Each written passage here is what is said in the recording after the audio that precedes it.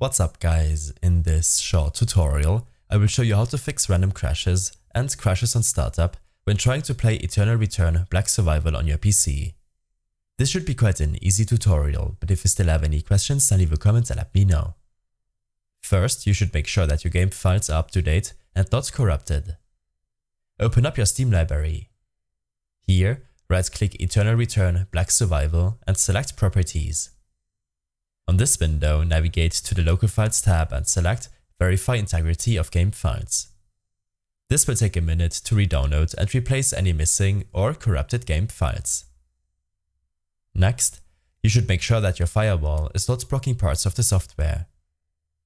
Search for Firewall in your taskbar search to open up your Firewall and Network Protection System Settings window.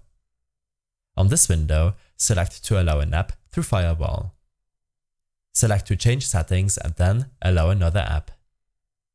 Select Browse and your File Explorer will open up. Navigate to the drive on which you saved the game on, Program Files, Steam, Steam Apps, Common, Eternal Return, and here select the Eternal Return application and select Open. This will allow you to exclude the application from being blocked by your firewall and will for some users prevent the issue. In case you still experience crashes while in-game, then software running in the background might be causing the issue. Open up your Task Manager.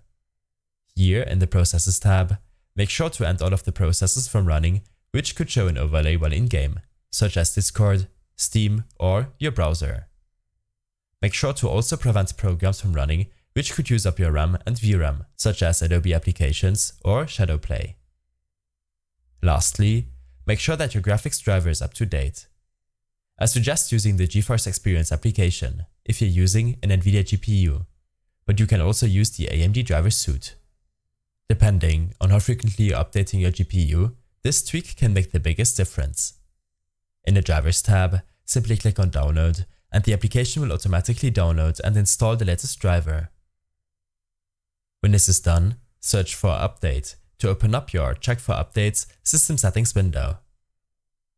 Here, click on Check for Updates, and after downloading the latest OS update, make sure to restart your PC. I hope this helped you out. Leave a comment if you have any questions and see you in the next one.